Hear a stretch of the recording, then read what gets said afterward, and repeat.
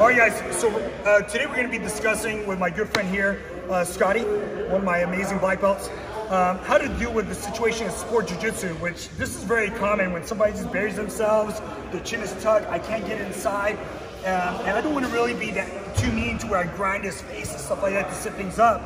But like I said, you may deal with somebody that's like super strong, I can't like grab this, all right? So what we're gonna do is we're gonna open up some different ways to attack our training partner by taking their back.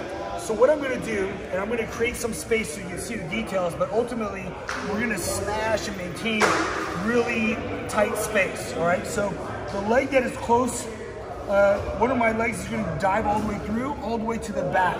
So you bring the camera through, you're gonna see that my foot is all the way to the back over here, all right? Next thing I'm gonna do is I'm gonna post on a hand, and I'm gonna trail my shin across as such, just like this. So I'm gonna use my shin and my legs to maintain pinch on my training partner. So now I'm gonna be dropping to my side, kicking this top leg back.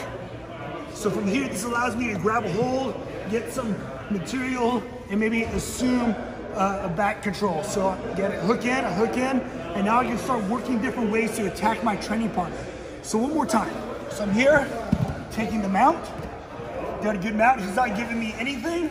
So I'm gonna post my leg, I'm gonna post my hand, and I'm gonna drive my leg, the same hand, same leg, all the way through. From here, keeping my weight down, slide my shin across, roll, kick my leg back, grab whatever material I can, and get to my seatbelt control just like this. So this now allows me to open things up and start attacking in a different manner, a different fashion. So once again, Pete, Scotty, hopefully you guys enjoy the technique.